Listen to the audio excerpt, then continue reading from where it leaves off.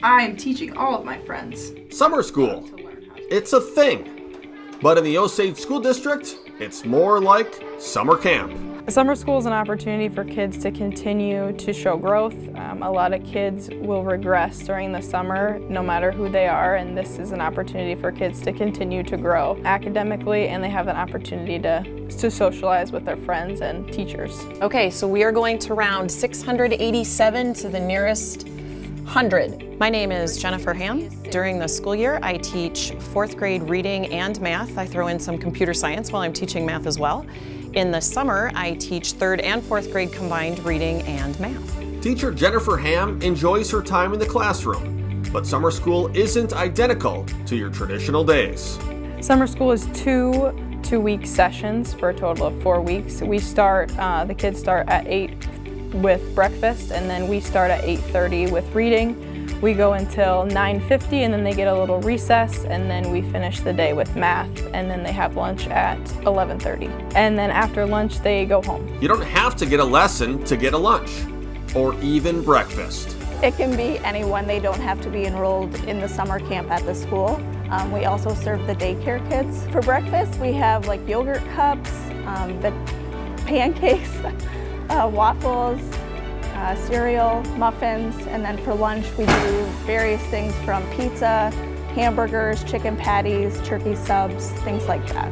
The food keeps the students fueled in a setting that can be a welcome break during the summer days.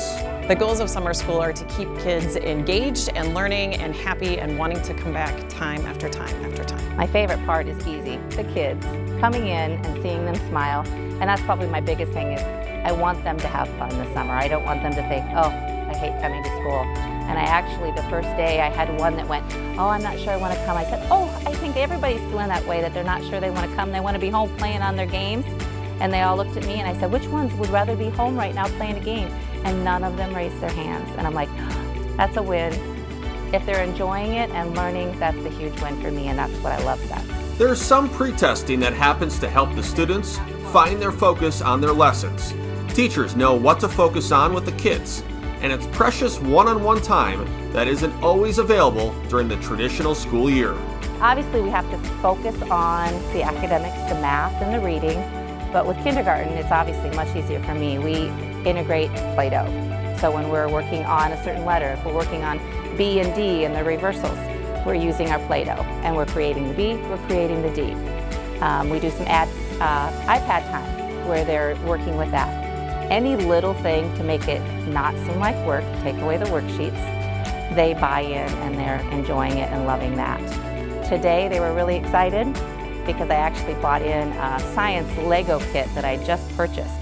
And so of course they all were like, oh, Legos, we get to play with Legos, and it's a science STEM Lego kit, and so they're so motivated and excited. I told them next week Monday we get to do our science Lego kit. There are numerous perks to this non-traditional summer camp experience. These activity-packed half days have been a draw for students and teachers over the past 5 years. As far as technology goes, we have the one-to-one iPads that students use, and we have a new program for math as well this year with our summer school program. And it's just, our teachers are so good at embedding the technology in the instruction that it really just makes the instruction fun all the way through. It's an effort that doesn't go unnoticed, and time spent as a summertime Green Devil can bring a lot of positives when the official school bell rings once again. On behalf of Osage and those Green Devils, I'm Chris Nelson.